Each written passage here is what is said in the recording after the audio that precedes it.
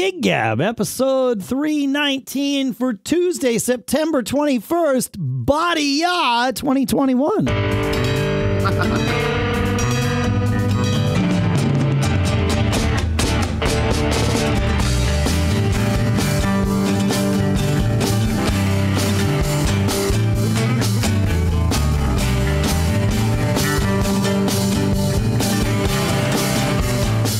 Greetings, folks, and welcome to Gig Gab, the show by, for, and about working musicians here in Durham, New Hampshire. As usual, I'm Dave Hamilton. Here in Napomo, California, it's Paul Kent. I think this is the first show we've done on the 21st of September, my friend. A legendary date in rock and soul history. Cover band history. Yeah, exactly. Yeah. If it's not the first time we've done it, then we have missed out, because it's definitely the first time we've acknowledged that, at least as much as we have. So absolutely. I think we've done a May the 4th, right? We have done a Star Wars Day one. Yeah, I believe that's true. Yeah. Well, you know, we're on the way. We're gonna hit every possible date combination sometime. At some point. Yeah. Well, if we were always on Mondays and every Monday, eventually we would hit it. But like this week, we've shifted to Tuesdays. So there are those, like, we would not have hit Dee Ya Day. If is that what today is? Do you remember if we hadn't shifted the days? Sorry, I really shouldn't be allowed to do this. Hey, I have a question. Have you seen that photo floating around of Phil Collins trying to perform with Genesis? No, I mean, I've seen. So I'm missing something. Started. Yeah, right. Yeah, he just doesn't look well. I mean, if you look this photo up, and it's kind of an interesting thing. I mean, I guess he sounds okay, but he really doesn't look well. And I wonder about the relative value of having your rock heroes, your last experience. Is it good for them? He's giving me one more time around, or is it because it strikes me as, wouldn't it be one more night? I mean, if we're gonna head down that path. Yes. Okay. One more night. Right, because that's you're on a roll today, man. I know, I can't help it. Like I said, you should just mute my mic and do the show yourself. Yeah. Yeah. Well, we're sitting here in the studio. Sorry. No, let's not do that, Dave. Come on, man. All right. Anyway, I just, I love Genesis, and actually I love Phil Collins. I think his voice has always been remarkable. Oh, he's one of the best voices in rock and roll, for sure. Without a doubt. Yeah. And his range with effort. I mean, he sings high, and it's almost indistinguishable from a chest voice to me. Mm-hmm. I mean, it's so effortless. Anyway. And he wasn't really even supposed to be their singer, right? After Gabriel left, they were auditioning singers, and he would, for the people that, didn't come in like knowing all their melodies, he would sing the melodies at the auditions for the people. And after, as the story goes, I wasn't there. I'm sure I have all this wrong, but it's a good story, so I'm just going to tell it, and we'll believe it for the moment. After, I don't know, 6 or 8 auditions, everybody in the band was like, well, nobody sounds as good as Phil. So what do you think about crossing the backline meridian, Mr. Collins? And, you go up there and sing some of the songs. And so that's eventually what happened, obviously. And then his solo career happened, right? And the 80s were a time of many things. And one of them was inability to escape Phil Collins, for better and for worse.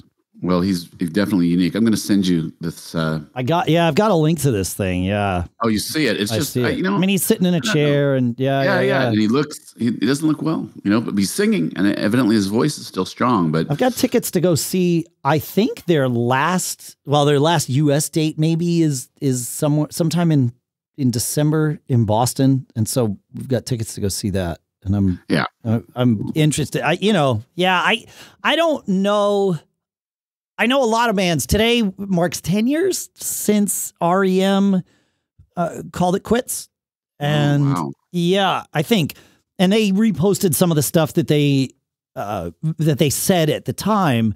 And, it all was very much, we feel like we've done everything that we wanted to do. And in looking back on our most recent record at the time, which was their final record, they said, that's sort of a nice underscore to the whole, draws a line at the end of our career, and we're happy with that.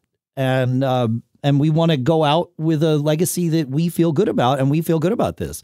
And, Rush was the same way. I mean, of course, I'm thinking about bands that are, were monumentally influential to me, and those two bands are chiefly among them. Perhaps the top, certainly in the top 5, both of them. But, they called it quits when they wanted to. Yeah, and on their terms. On their terms, yeah, exactly. Whereas, we look at the Rolling Stones, who everybody said should have called it quits years and years ago.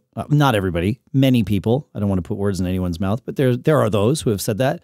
And then they go out and play a tour and crush it. And it's like, oh, well, I guess they had another one in them. But yeah. Charlie was always the one who said, we always have to look at every gig we play as it might be the last one, because I don't want to be out there doing it if we can't do it to our standards. And obviously now Charlie's no longer with us. So should the Stones be out on tour? I don't know. Haven't seen them. Couldn't tell you. But let me just ask you, I actually feel that it's actually quite disrespectful of them to go on this tour without Charlie. Would they have done this without Keith? Is Charlie not every bit as important to the legacy and history of the Rolling Stones as Keith is? Well, I think that I think it's not that simple. And I am definitely, applying a healthy dose of speculation here.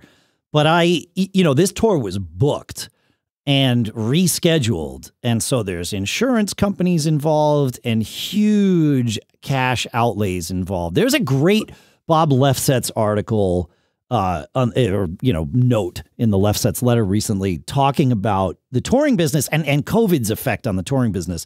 And he said, what most people don't understand is that, let's say a band goes out and does 25 dates. Those first 20 dates, the band, nobody makes anything. That covers all your costs for the tour. And, the only money you make is the last 5 dates. But he made very certain to note that those last 5 dates, given that they are 100% profit, can be extremely lucrative, like very, very, very lucrative, and obviously make it worthwhile. His point was, but if COVID and or wildfires or, anything else cause you to lose even just 2 or 3 dates in the middle of a tour, now suddenly the whole thing can be a wash or worse. Right. Yeah. And so my guess is that the Stones, will the Stones book another tour after this one is really the question. Certainly they could have pulled the plug on this without Charlie, but Charlie bailed out before he passed away, right? It was very much reminded me a lot of Steve Jobs, right? When he was like, oh, Tim Cook's going to take over while I, deal with some health stuff. And then boom, he passed away.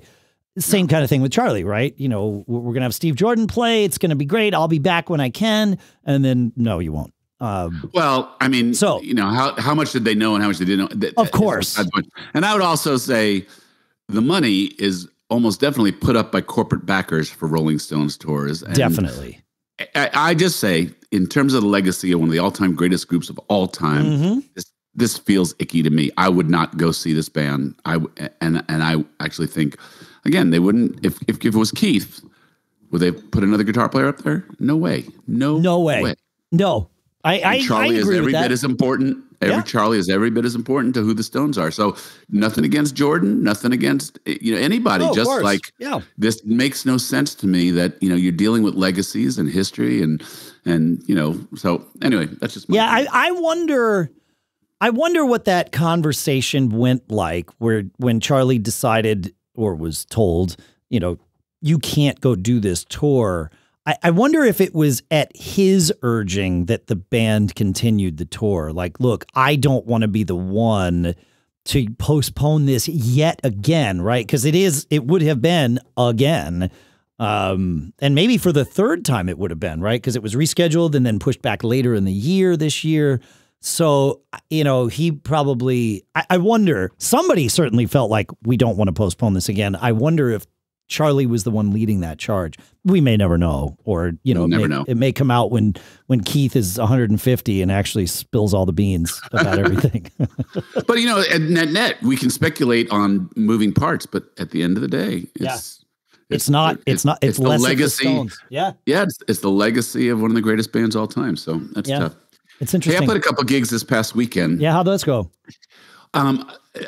Good. So I played one solo acoustic gig under a nice tree at a very high-end shopping center that, how, I don't know about where you are, but out here, it seems like there's a trend towards shopping centers are much more experiential, right? So that's definitely, dude, you guys live in such a weird little bubble out in California. You came and saw it. Yeah. I saw that shop. In fact, I saw you under that tree. I have pictures of this. Yeah. That doesn't happen here. No. Yeah. And then I played the next day. I played with Simon. Oh, nice. So that was good too. I did a little solo set. My first time I've actually done a street side gig. Simon is kind of the king of those things. And he has taken this one area and he's the mayor of that town. I mean, he invites all different types of people to come. You were one of them. Anyway, so that was cool. But then I had a Houserockers gig on Sunday, and that's what I want to talk about today because there's a bunch of interesting lessons there. So This is the gig that pays poorly, but is a huge, you crazy, playing this for exposure is what you're trying to say. We pay it because there's so much love from not only the people who book us. So it's a Kiwanis group. So, I don't feel as bad because they take the money and it's not like they're pocketing the money. They're putting it into good social causes in the town. And I think that's a fine thing. Sure. But nothing wrong with that. Yeah.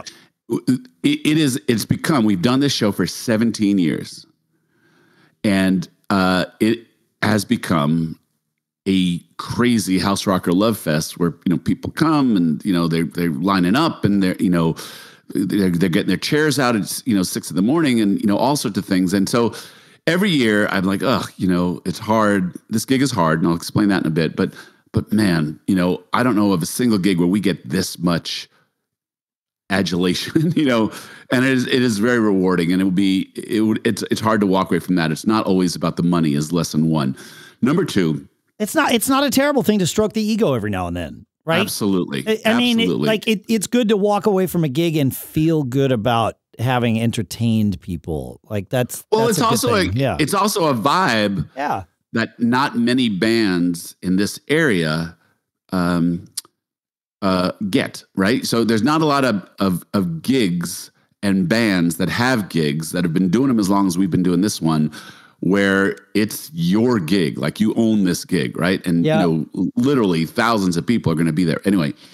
But it's a festival gig, and festival gigs mean they're typically giving us a 30-minute changeover. We've talked about the difficulties with changeovers like that with a 10-piece band, with as much wireless as we have, right? Yep. Anyway, we've done this for so long. The way that these festivals work is that they hire a sound company, and the sound company provides sound for all bands for all days, all day Saturday and all day Sunday. Well, we get to ours, and we knew the band before us, and great people, and they get off in a fairly expedient way. We get our stuff on stage, and little things start to go wrong. We're noticing that the presence and gain in the monitors are not quite there. We thought we were having a wireless problem.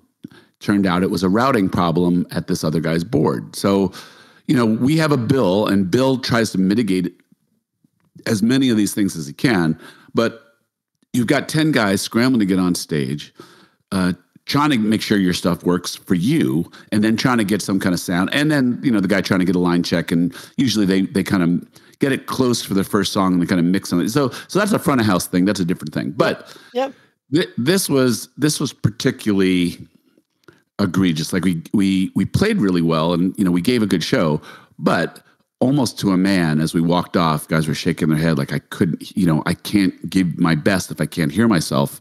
And so, things like our sax player, who we feature quite a bit, he would go to blow a solo, and clearly the guy was trying to run a fader to raise his solo up in the house, and it went up in the guy's in ears and blew him out.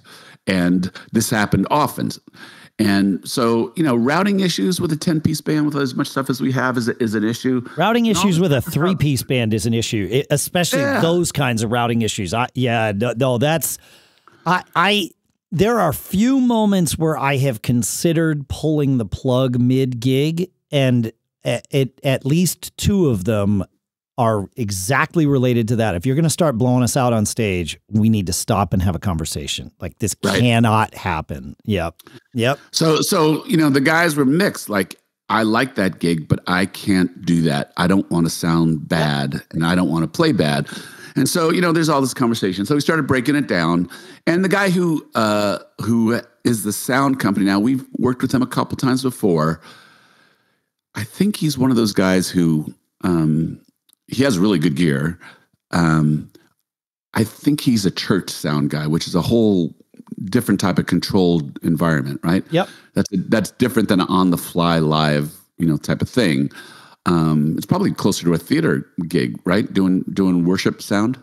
I mean, probably you're doing sound in the same space over and over again, and yeah, you have different needs in terms of where the vocals sit in relation to the instruments. And I'm sure. I haven't done a whole lot of church gigs. I did quite a few of them, but I was like, before I was 20. So it's been a while. Right. But yeah, so, it's a similar thing. Like, you have different things you need to be sensitive to. Yeah. Right. Yep. So, but this is, again, one of those things where everybody feels a little bit of stress and pressure to get on stage. Russ has a drum kit to set up, and, and so you start to noodle, and that kind of gets in the way of doing line checks. And there's just a lot of commotion, trying to use that 30 minutes wisely. It took us 45 to play, and the mixing still wasn't right. Like, we couldn't, right? So then you make a call. How much of your time are you going to eat into? Is it good enough? And then, you make that kind of subjective call, because that's the way these gigs are. And sure enough, one of my horn guys was like, hey, yes, it was a fun gig. People liked us. When you listen back, if you hear intonation problems, we could hear nothing, right? So, he was more like, sometimes that's the way it is. The one guy who we call on the solo quite a bit, he was quite upset. I can see that. And and so, there's all different, acceptances for the thing. So let's just kind of back this up. I'm going to put you in project manager mode, and I want you to walk me through. My band well enough, having played with us and knowing me and knowing most of the guys.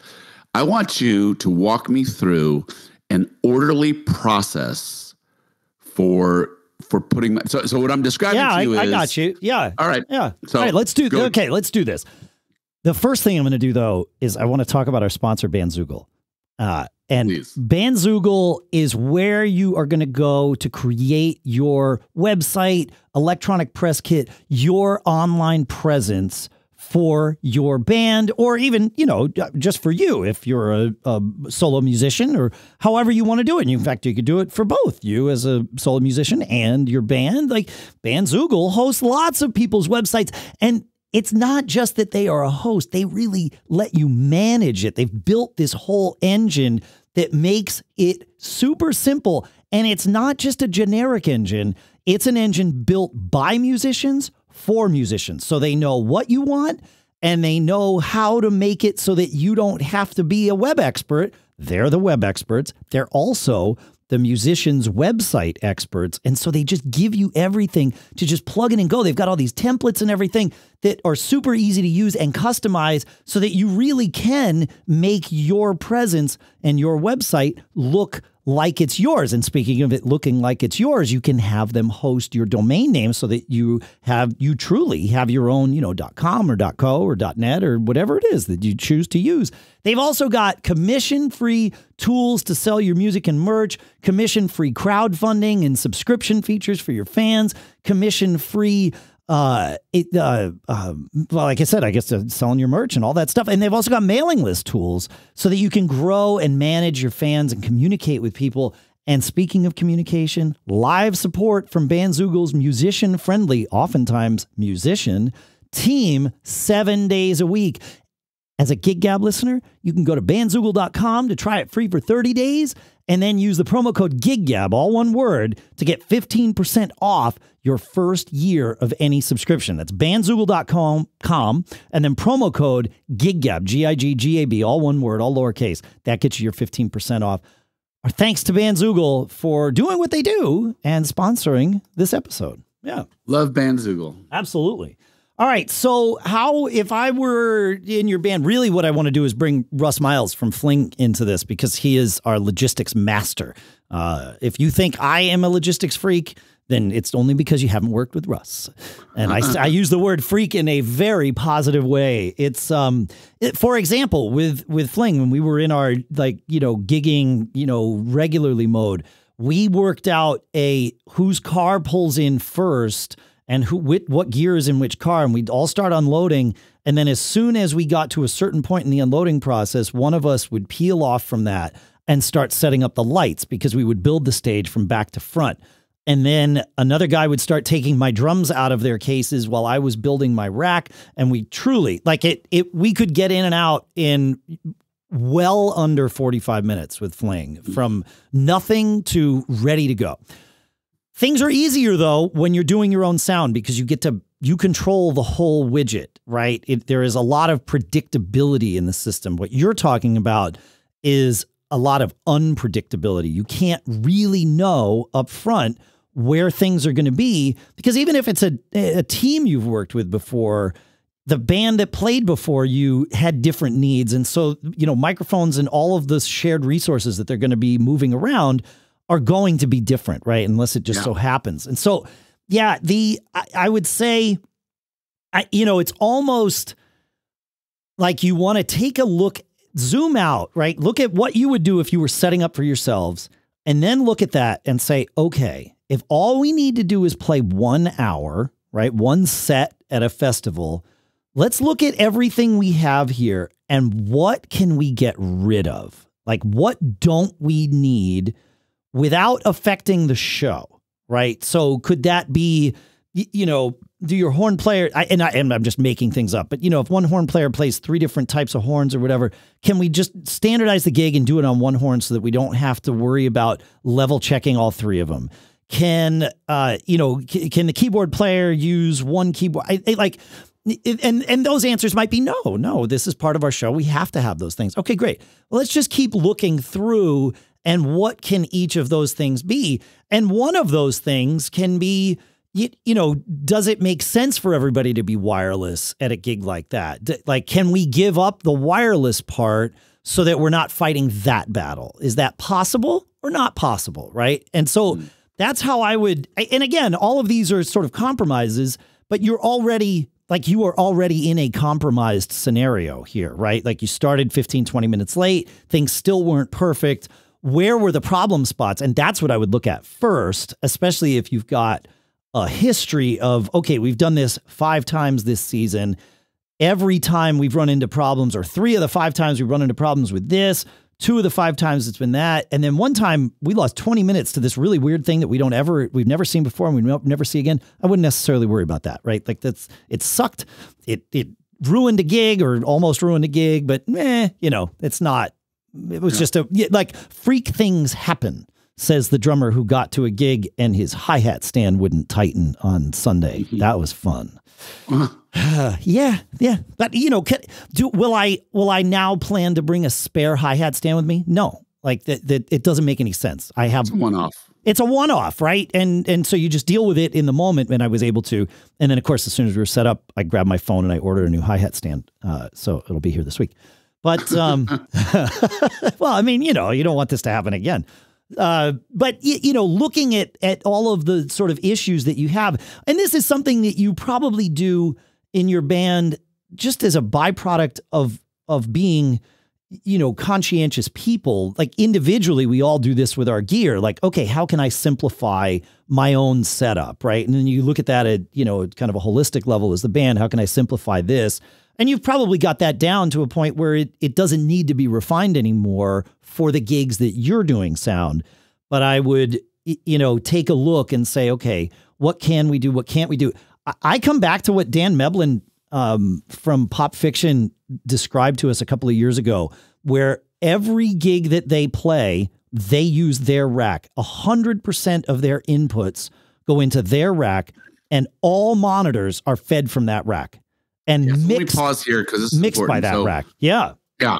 So for some reason, I think it was a lack of an analog splitting box. Yeah. We couldn't do that. Sure. Right? So, Well, that's the thing. Dan always brings his split tails. So they're right. So, but again, my guess is that wasn't always the case, right? He got to a gig, probably experienced exactly what you did and was like, all right, we'll deal, but also never again. And then he went out and, on maybe after he got, he wouldn't have time after he got set up. So maybe after the gig, he gets on his phone and he orders a bunch of split tails and builds that into his system so that that no longer is a friction point. Right. So, So let me give a little more context to this. So what Bill always does is he always contacts the sound system, the sound company, provides him a stage plot, tries to talk them through, it's a big band and there's a lot of moving parts and there's a lot of wireless and, tries to talk to them almost universally. They don't look at the stage plot in advance, right? Yeah. And actually he tries to see if they have a Midas board like we have and tries to provide them with our profile, right? So he has a saved scene, and that's something that Midas boards can do. And so Bill's trying to, ease the friction as much as possible. But in general, it's hard to get people's attention to take that seriously, right? Yep. So that's one thing. And then again, the next thing is, how do we can get control of our own, monitor mix at the very least. Yeah. Bill will always offer to bring a board and do that type of stuff. And, sound people are... It always depends. Yep. Yes. And actually, Bill is a pretty darn good at making friends and providing help. That's and, the key. making them look successful. And he knows that that's what he's trying to do. And that's how he positions it is like, I want to help you guys. I'm an extra hand. I'll throw gear out, all these types of things. And Bill is quite good at this stuff. But again, I just, the nature of the beast is rarely do you have sound companies who do a lot of advanced prep, right? So yes, in our situation, I don't know too much that we could do without. Our horns come up to the front to take their solos, and if the situation is right, they'll go in the audience as part of our show and that type of thing. As will me, with my wireless guitar and that type of stuff. Yeah. This what we have learned here is that we have to require the sound company to provide this splitting capability, and we have to require that. And again, this gig is particularly interesting because when I say you can build it into your system, right? There you go. I mean, either one, but you need to have it there. Yeah, right. Yeah, for sure. And so this gig is particularly interesting because when I was saying to you, we get a lot of love. All those people who come to be part of this gig and see us play buy a lot of beer and wine. We have a little leverage, with the people who put this event on. They love having us. They love what we do playing there. We make them a lot of money. Plus we give them a good reputation as a fun festival for people to come to. Right. So, there's a little bit of leverage there, but yes, you're right. And I don't even know any idea what is the ballpark we're talking about for having these splitter devices, hundreds of dollars or thousands of dollars. Oh, I think you're in the hundreds, man. Okay. Yeah. Because you just need to be able to essentially split each input and send one to your board that manages, your in-ears, your monitors, and then another feed out to whatever front of house wants, and then they can do whatever the heck they want with that, hopefully mix your show. But that way, when you set the gains for your monitors, or more importantly, when they start mucking about with gains in front of house, it's not changing anything about your monitor mixes. And that is where, especially with in-ears, things can get really dangerous really quickly, is if you start touching gains in the middle of a show, you better darn well know what you're doing if you've got people on in-ears. And most engineers I've worked with, especially recently, this year, well, not last year, but, past few years, it's not rare. When we show up at a gig, I'm always really, it is my very strong preference to use in-ears, as anybody who listens to this show knows. But I do not overly impose that on, I try not to communicate how strongly I feel about wanting to use ears. You know, I just show up and I'm just like, hey, I know you probably got the stage plot. I'm not sure if you saw, if it's possible to get me a feed for my ears, that would be great. And 100% of the time, certainly this year, everybody's been like, oh yeah, no problem. Like I'm definitely not the only one. And if I rewind 10 years, I was definitely the only one in like the, you know, local band circuit that was doing it. They're like, oh, well, what do you need? And like, you know, and I had to come up with, actually, I used what I forget. I don't know what you'd call it, but it's a box that would take a powered, like an amplified signal to a passive wedge and turn it into a headphone output. So that, you know, if somebody had power or, you know, passive wedges with amps to feed them on stage, I could just take the 1/4 inch out of the back of that, throw it into this thing and plug my headphones in, and it never blew my head up, which was great. But, you know, like having to go and get that kind of gear is no longer necessary for that kind of thing. But like they understand it now, but you need to protect yourself. And so, I think doing those split tails would be a great idea for your band. Yeah. All right. Now let's last part of this is what happens is that when the setup doesn't go smooth, people start to noodle. Noodling, I think, is actually not professional, you know, but I get it. Everybody wants to like tune their stuff and, you know, check the sound and all this type of stuff. But noodling in general, you know, no, it's bad. Tolerance. It is, but the little tolerance in these kind of festival things. Although when you go to a show that has multiple bands, you don't hear much noodling in. No, you bands. don't. No, right? No, and I mean, some of that might be because it's not coming out front of house, right? Like, so it's not being reinforced with the front of house system, the noodling. So you may just not notice it. But also, there is a way, you know, when I was saying you need to look at your setup process and make it efficient. That also includes the human element, the spot between the microphone and the instrument, right? Like being aware of how you can be efficient and then stop. Like if you've got everything you need, sit and wait for the next phase of it, or help the other guy if that can be involved in the process too. So get off stage, I think, actually. And that's actually, I don't go on stage until they're ready to, So, you know, Bill will set my amp and my pedal board, which is all cool. And I'm usually the last person on stage, right? Yeah. And I kind of think the way that it should be is the horns should go on, you know, maybe let the drums set up or let everybody get their stuff on and then get off stage until it, you know, is that practical? Get off stage until it's, you know, time to work on your particular stuff. Because guys, you know, it's the individual musicians want to kind of check their own gear, right? Yeah, I don't know if you. I mean, I'm sure there's a path where that makes sense. I don't know that would be something universal, but I think knowing your spot and staying out of everyone else's. Like if I'm on stage and sitting at my drums, I'm not in anyone's way unless it's the engineer that's trying to mic my drums. And then I clear out of there. Right. You know, and I've definitely had that. I think when we did the music hall this summer, the team was like, get yourself set up on stage and then please clear the stage. We're going to go and set mics and then you can come back up and we'll do a sound check. And, and that, so that worked fine. But you know, I think it's just self-awareness, right? Knowing, look around, read the room. Am I contributing by standing here, neutral by standing here, or am I in the way by standing here? And if the answer is in the way, well, change that. Get out of the way. Yeah. So, but self-awareness is not necessarily a thing that everybody in the world has, and that applies but I to just musicians. kind of reflect upon what, you know, we touch often about what makes a professional musician. Yeah. And you know, it's not just chops and reading music, it's attitude and approach to getting the show done, right? Right. Preparation, you know, cooperation, all those types of things are really part and parcel of what a pro would do, right? Yes. You know, and I think that, well, what about me and what about my sound and what about that stuff?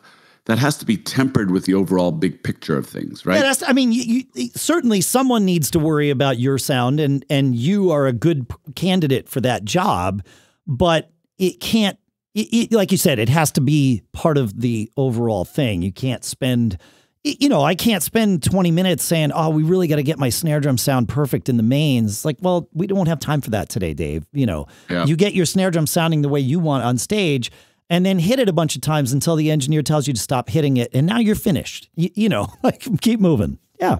Yeah. It's fine.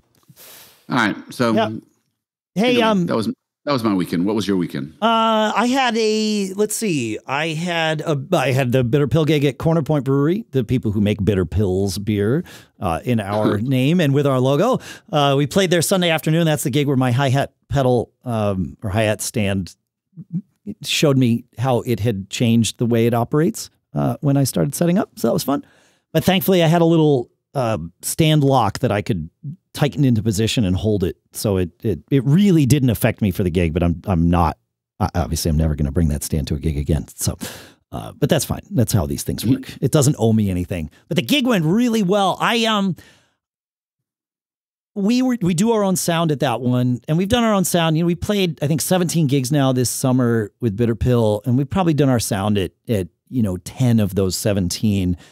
And I had a few minutes after I'd loaded up the car, but before I had to leave. So I grabbed the mixer and I just took a look at sort of gains and levels. And as I was looking at my own monitor mix, I was like, you know, everything has just been like crept up over the summer. I always just save it after each gig because it's like, well, if I get it somewhere, that's a good place to start for the next one. And so I brought everything down about 10 dB and figured I can, you know, sort of bring it back up. So I gave myself the, you know, just a sort of rough mix. And really, I mean, I say I brought it down 10 dB. That was the net effect, but I really just started everything at 0 and just kind of put it where I thought it would be, and it wound up being low. And man, like my ears sounded fantastic with that much headroom. It really, I was like, oh, okay, I got to do this more often, you know, because it wasn't just a cluttered, crowded mix. Of course, I was also, you know, listening to my ears in stereo, which I get to do when we do our own sound. And that is also wonderful because it lets me keep things quieter when I can, you know, have things not all just competing for space in the middle. Band played really well. It was a nice afternoon. Yet again, the weather participated in the Bitter Pill scene. And we had a lovely New England afternoon. It felt like a summer afternoon. It was like, you know, high 70s, and it was a summer afternoon, you know, because that's how the dates work and seasons and all that. But yeah, we had a good gig. We've been putting different songs in the set list and mixing things up a little bit.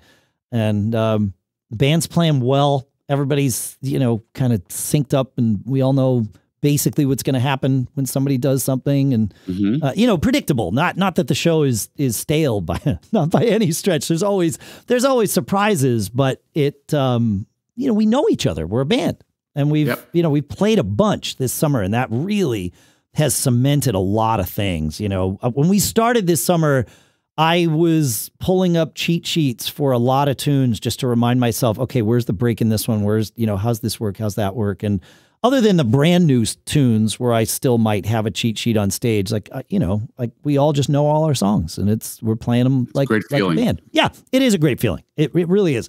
All the hard work sort of pays off, and it's been good. We had an interesting. So you're looking for a bass player, or you have a sub bass player that may or may not, you know, wind up being your full-time bass player. Depends on how things go. In Fling, Burke came to us earlier this week and informed us that it was a very heartfelt thing. As he pointed out, he spent, you know, 1/5 of his life in Fling, and he is moving on to other things. Our focus on originals and his desire to be more of, like, I honestly, he didn't say this, but I really think he would love playing in like some sort of Grateful Dead tribute band or something like that. And I think he wants to move into that direction. And so Burke is no longer in Fling. And so we've been reaching out to some bass playing friends here in the New Hampshire seacoast to kind of start seeing how that evolution will go. The last gig that we played, which is the gig I talked about last week, where both Bitter Pill and Fling played back to back, that really kind of energized 4/5 of us, evidently. It's a really nice piece, like bit of momentum to have to carry us through having to replace, you know, a member. So, and if he wasn't jazzed about that gig and the four of us were, then he has made the right decision. You know what I mean? Like that was definitely heading in the direction that we're all really excited about. I mean, Russ has been driving the bus on really prioritizing Fling's originals, but like everybody in the band is very much behind it. And so we're, you know, I mean, it's a speed bump to have, as you well know, to have to replace a member, but we're all, especially a longtime member. Yeah. I mean, yeah. You know, I've replaced guys who just haven't worked out in a short period of time, and it's an inconvenience, but it's a different thing. But yeah, someone who is part of the chemistry of your group, and you know, that's hard, and it takes a good unit who's united in the quest, right? Yes. You know, yes.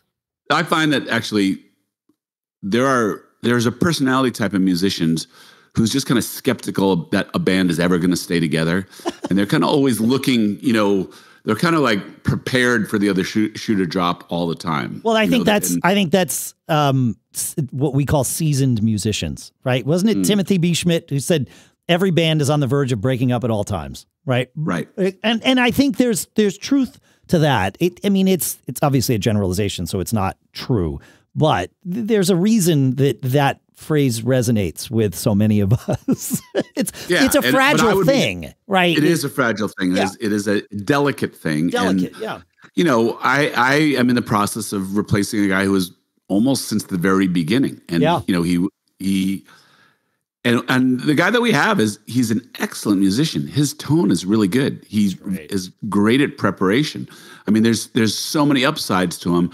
And the process, to some degree, and this is why we did it the way we did. We were like, hey, let's call this a long-term sub. I'm going to guarantee you 4 months of gigs. So, you know, for the time you're going to put in. And then let's see if we like each other. And let's have a good, honest conversation at the end of it. Because he may not like what he sees with us. He may, you know, or you know, the time commitments or the rehearsal commitments. We lost a good guitar player many years ago because he just didn't want to rehearse. And we were, you know, we were constantly looking for that perfect blend of great material, right? Like, you know, and we threw out a bunch of stuff that we would bring into rehearsal because it wasn't, you know, it didn't get where we needed it to go. But yeah, Chris, who's playing for us, is you know, it took the first month or so of reminding ourselves different is not better nor worse. That's right. So that's one benchmark. And then the second thing is enjoy the different sometimes, right? Well, that's like you need to hear some things that are like, hey, you know, when Russ joined the band, you know, Russ is a great technical drummer. Little things like the song Smooth and the song Superstition. Yeah. Those are very specific drum parts, right? Yeah. And I'd never heard them in our band played that way before. And they made old songs feel new to me again. And that was something really to enjoy, right? You might as well enjoy it because it is going to be different, right? But like you said, and different is, well, it's true that different is neither better nor worse, but it's also both better and worse, right? There are going to be things where it's like, oh, okay, well, I miss the way we used to do that. Okay, fine, here's the new way. And then some of the things, like you said, are going to be like, wow, this is better. And all of that's okay.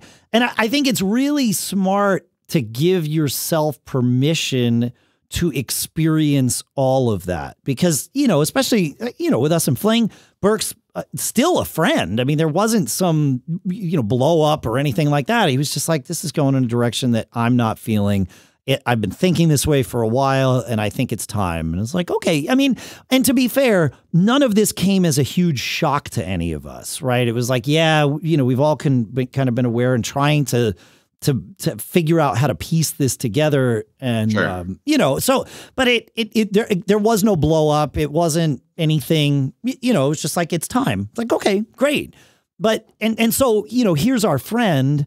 And we haven't played with anybody new yet, but we probably will this weekend. And I'm sure there will be moments where it's like, oh, dude, you're playing that. Like, I like this better.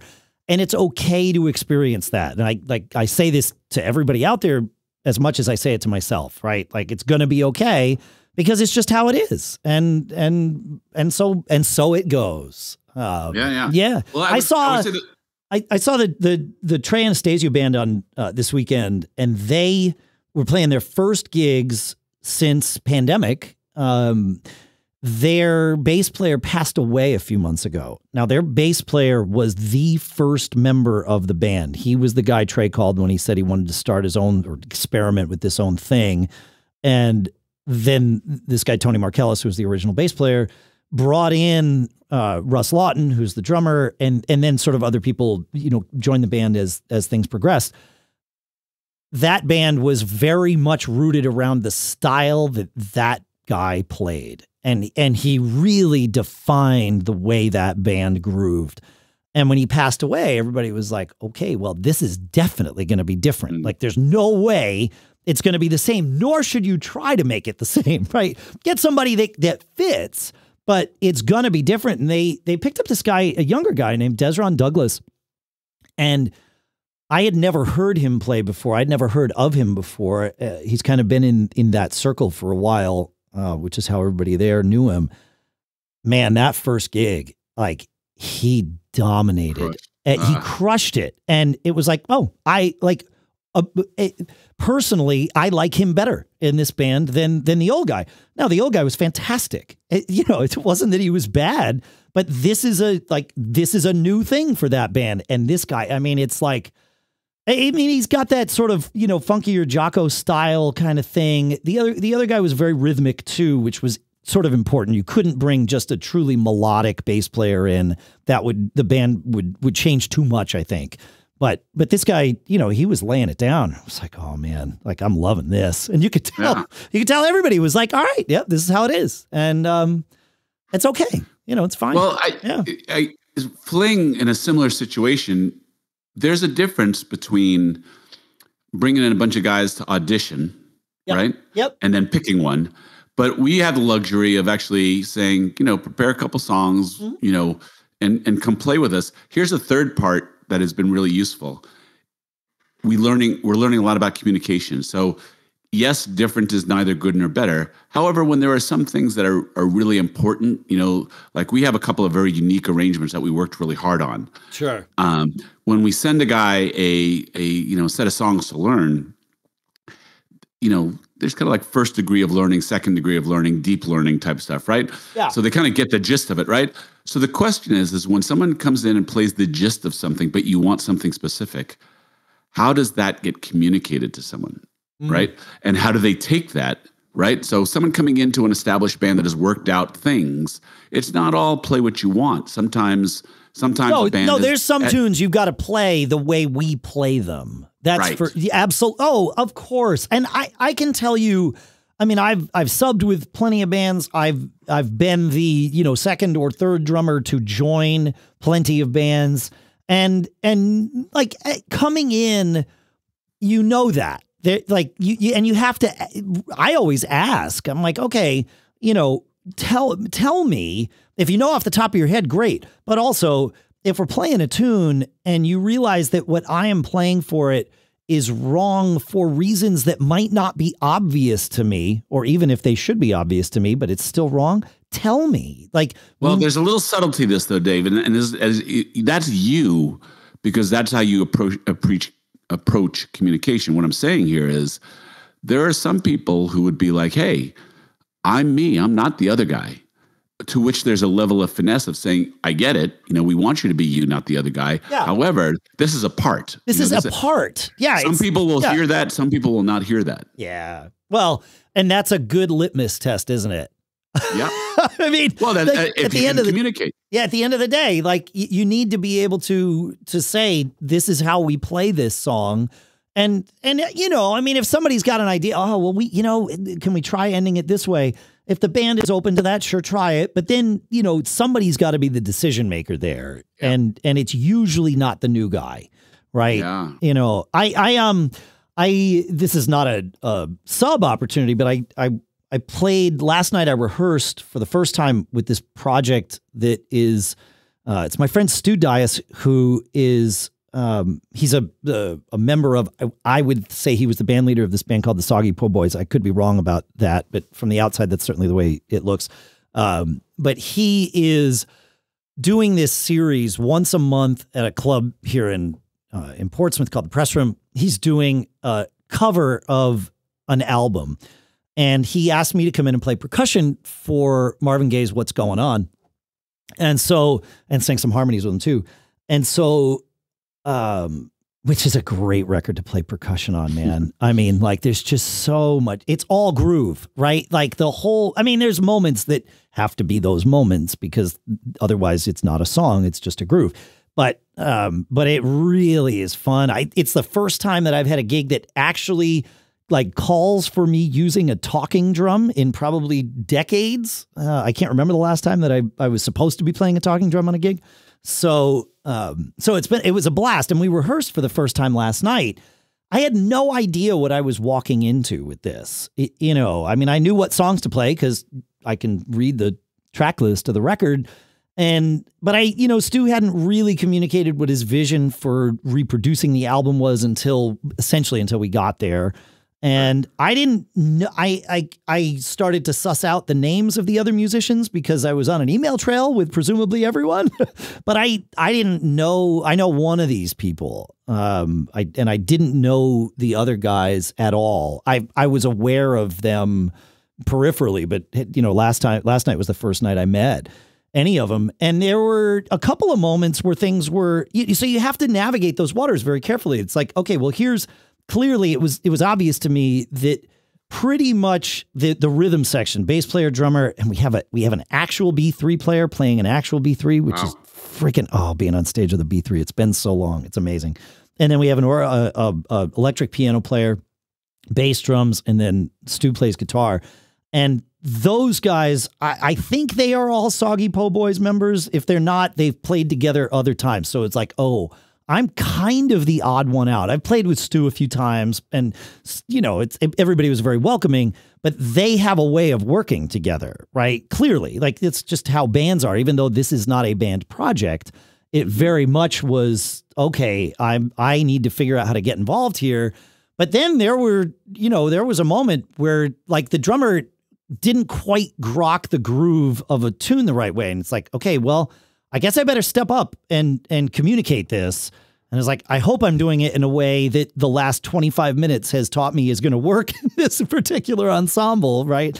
And it did. And he was like, oh, I see what you're saying. Okay. And everybody was like, right, I get it. And then, I became the one counting off that tune. It was like, okay, well, this is interesting. I just expected to be the side guy. But, you find your points where at least for me, okay, in that moment, I'm the guy that knows this song the best from that standpoint. So I'm just going to step in and do this, but then also step out of the way, right? And let Stu be the band leader for the rest of the time, and really just keeping and I think this is to the point you were making, looking at what's the goal of the project and how can I serve that goal without stepping in the way of that goal.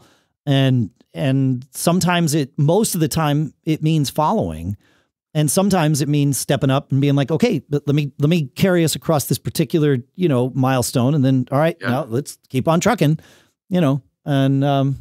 it's going to be a blast, man. It's really, what a fun record to play. It's very cool. Yeah. It's cool. I wasn't sure, it was like, playing a whole cover record. I mean, sure. You know me, I can't say no to a gig. So it fit into my schedule, and I was like, yeah, I'll do it. Sure. It'll be fun to play with new people. And like, that was sort of my impetus for saying yes. And then as often happens after that first time playing together, it's like, oh my gosh, in the moment, it's like, oh my God, this is my favorite thing, but that's how it is when I'm playing any kind of music. Like whatever song, people always ask me, what's your favorite song? It's like, whatever one I'm playing. Like that's always right. You're a musician's musician, brother. Well, I just like to play music. So, and I like to get better.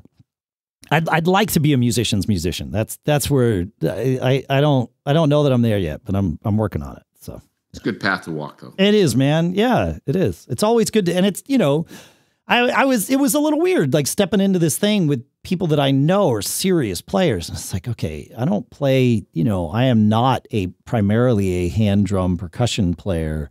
Like, am I going to be able to hang with these guys? It was like question number one, and it worked out. It worked out great. So it's like, oh, sweet, I can hang with these guys. Cool. Like that was a nice little thing to feel, because it could have gone the other way very easily. Could have been a disaster. Like, thanks for coming, Dave. Yeah, don't worry about the rest of the rehearsals. We got this covered. With it's fine. It was nice to meet you. I can't see that ever happening to you. So.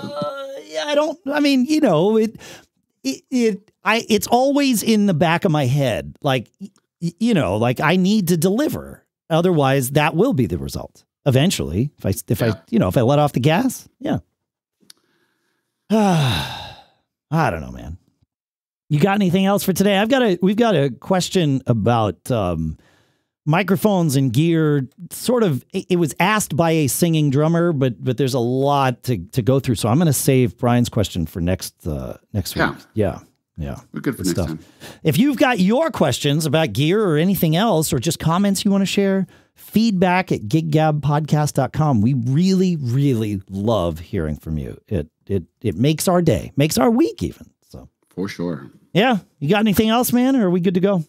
I'm good today. All right. Yeah, same. Thanks for hanging out with us, everybody. Thanks for sending in your stuff. Thanks for being you. And always be performing. Always be performing. Do you remember? Body off, folks.